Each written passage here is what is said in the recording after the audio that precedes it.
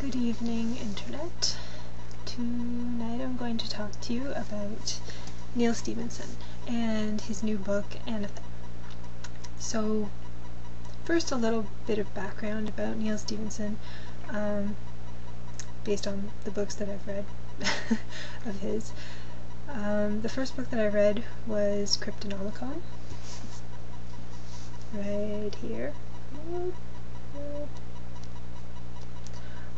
Cryptonomicon was about the Second World War.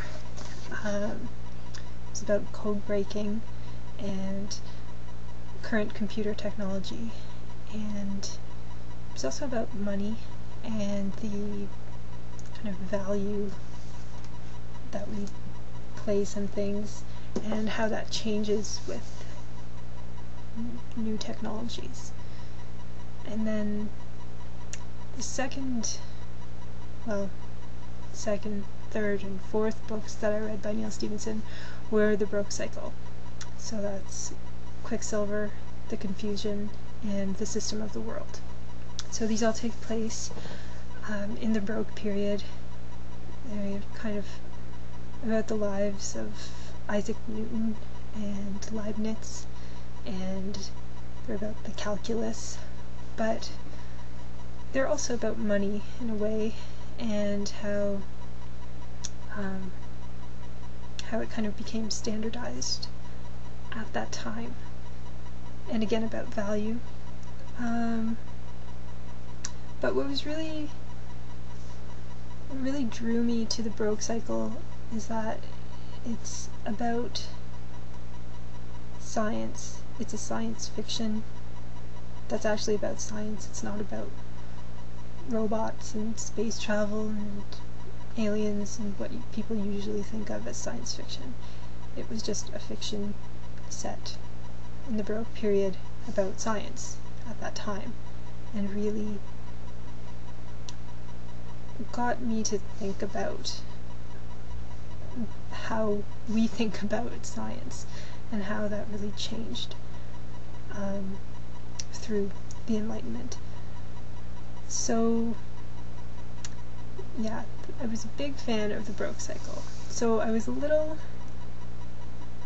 worried when I heard about Anathem, because it takes place on a different world, or in a different universe. It's not set on Earth.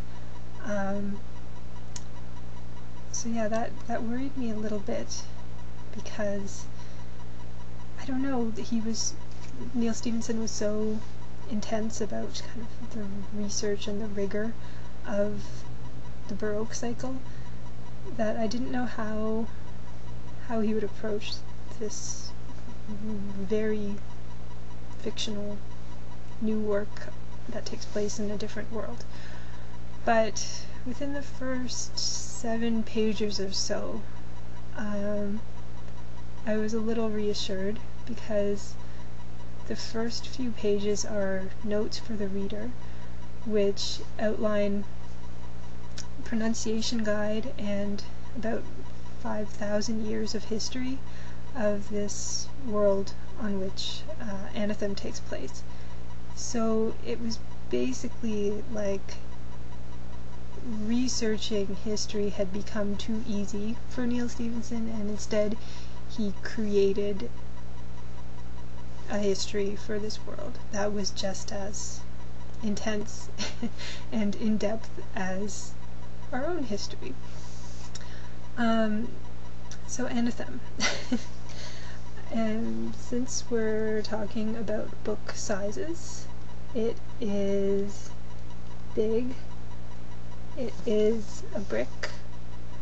It is maybe bigger than my head. It's 900 plus pages of goodness, and I would recommend reading it highly. It will go by very quickly once you get into it. So Anathem, again, it is a science fiction. It is about a society in which kind of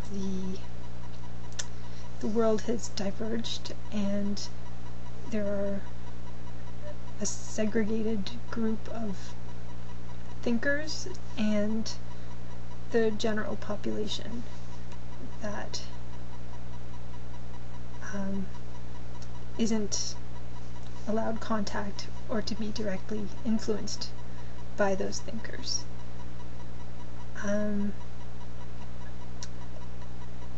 If the Baroque cycle and Cryptonomicon are about value, that's kind of the core that I see in them, and money, then Anathem is about consciousness, which is huge, and it wasn't a direction that I expected,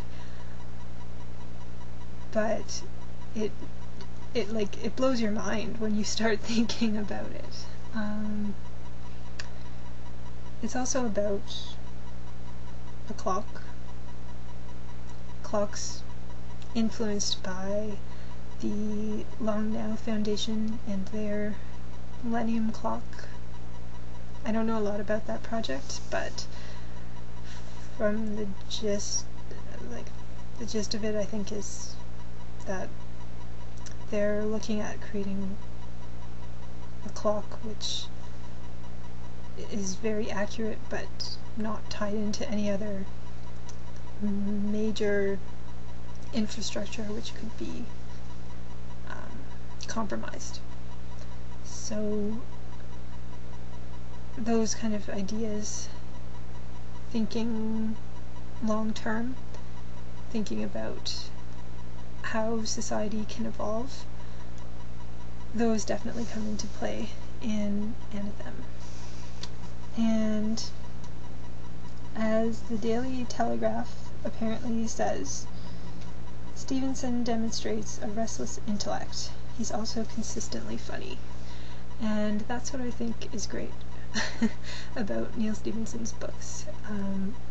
He can take these really grand ideas and wrap them into a really funny and interesting narrative and fiction, and make you think about them through that framework.